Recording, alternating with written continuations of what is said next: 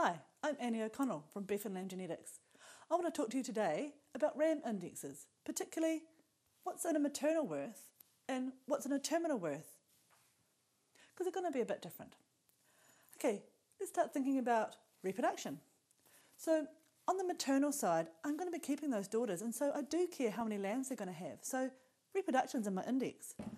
But I also recognise I'm making more gain when I'm going from a single to a twin than I am from a twin to a triplet or beyond. So we've capped the reproduction so that it's only getting so much value from reproduction alone. Cap reproductions in the maternal index. Well, what about the terminal side then? I'm not going to be keeping those daughters, am I? So I don't care how many lambs they're going to have. It's not in the index. Survival.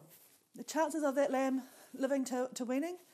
Well, if I'm going to have the lambs on the maternal side, I definitely want them to be there by the time I wean, so survival's in. On the terminal side, well, yes, I still want the lambs to be born easily and be vigorous and be there at weaning, so survival's in the terminal side. What about adult size?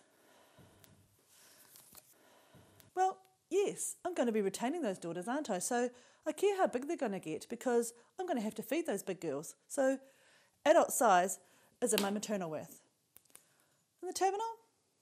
No, you're right. I'm not keeping them. I don't need it in my index. Growth.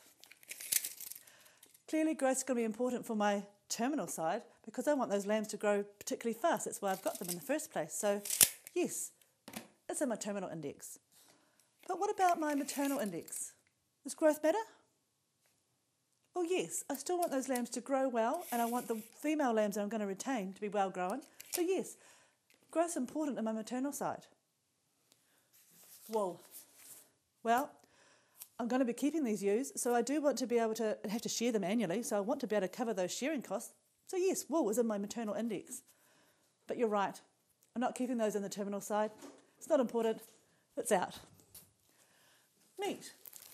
Well, meat's going to be pretty important to me on the terminal side, so that's particularly why I'm growing them. So yes, meat and how fleshy that animal is going to be is in the terminal side. Do I need it in the maternal? Well, I agree with you. It is important because I am still going to be harvesting some of those sons, and I do want them to be fleshy, but I've got a lot of emphasis on everything else in there. So we offer meat as an additional an optional extra. You can have maternal worth plus meat.